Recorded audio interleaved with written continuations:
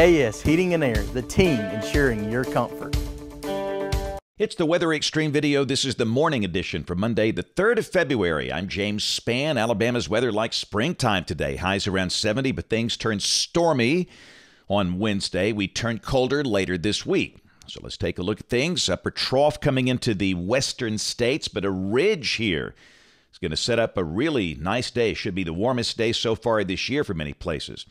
But early this morning, this is a great example of why this is not a one-number place when it comes to forecasting low temperatures. Take the Tennessee Valley, for example. You got Fort Payne at 32, Muscle Shoals 23 degrees warmer at 55. Birmingham at 53, Gadsden 34. But everybody warms up with lots of sun today. Out west, winter storm warnings in effect for much of Wyoming and Utah, parts of Colorado. A winter storm watch in effect for parts of Texas and Oklahoma. So while we have this spring-like weather, it's awfully cold and unsettled out west. Here's the severe weather outlook through tonight. Maybe some thunder west of the state. No severe weather expected. Tomorrow, we've got a risk of severe storms from near Lufkin, Texas, up to about Memphis, the standard slight risk around the Mississippi Delta back over to Shreveport. Then on day 3, the risk expands eastward. In Alabama, we've got the standard slight risk. Level 2 out of 5. The area is in yellow there, south of a line from near Grove Hill to Fort Deposit, Troy, and Eufaula. The low-end marginal risk, level 1 out of 5, as far north as Cullman. And we'll talk more about this situation in just a second. And then on day 4, which is Thursday, the risk of severe storms moves east of Alabama, clipping that southeastern corner. A lot of rain, though, this week. This is the rain for the next 7 days, valid through Monday morning of next week. For Alabama, amounts between 2 and 3 inches in many spots, and the bulk of that's going to be tomorrow into Wednesday and Thursday, that middle of the week period. And snow, yeah, out west. Look at that. This is suggesting areas around Wichita Falls and Childress, Texas, could pick up 5 inches of snow here with this thing. Oklahoma City, Lubbock will see snow, and the mountains will see a lot over the next 72 hours. So model fans, let's go. Here's the GFS. This is the 06C run, valid at 3 o'clock this afternoon. Big trough in the west, ridge in the east. And again, for us, just a beautiful day. Bright sunshine, highs around 70. Now, tomorrow, moisture will increase, and we'll bring in the chance of showers. Mostly cloudy. Highs should be in the upper 60s. Not going to rain all day, but rain at times for the northern half of the state. Nothing severe. Then for Wednesday, we got a surface low that's located around the shoals.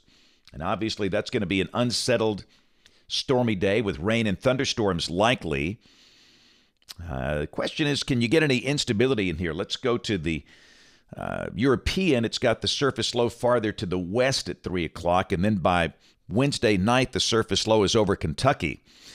And obviously, we're in the warm sector. This is the instability Wednesday night at midnight. And there is unstable air really as far north as Tennessee and Kentucky with this feature. And that's the lightning flash density product, and obviously it's going to be wet and stormy. The key, obviously, is the instability. If it rains much of the day Wednesday, that's going to really limit the instability and keep the severe weather threat fairly low.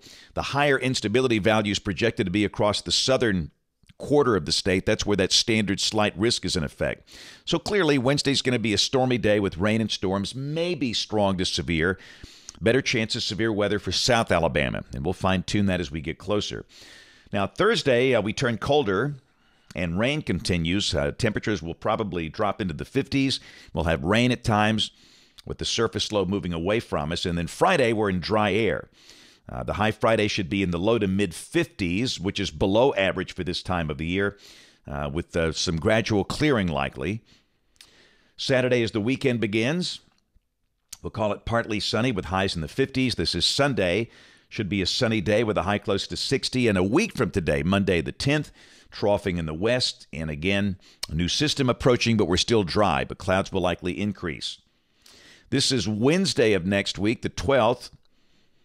Another cold front coming through. That might generate some strong storms. And obviously, we don't know 9 days in advance if there's a severe weather threat or not. And then Thursday the 13th, new trough in the west. That initial system comes on by. This is the rain for Birmingham for the next 15 days off the European ensemble. The mean between, well, it's actually about 5 inches. That's a lot. Pretty wet pattern here. And the number is still no sign of any excessively cold air.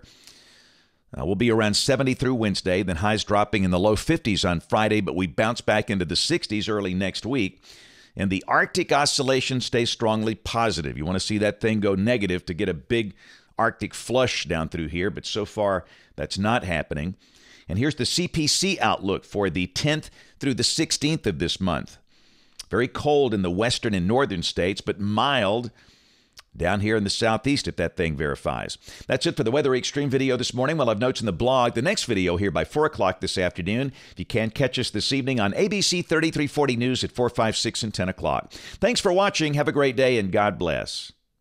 Never wait for hot water again with a tankless water heater from Plumbing Experts.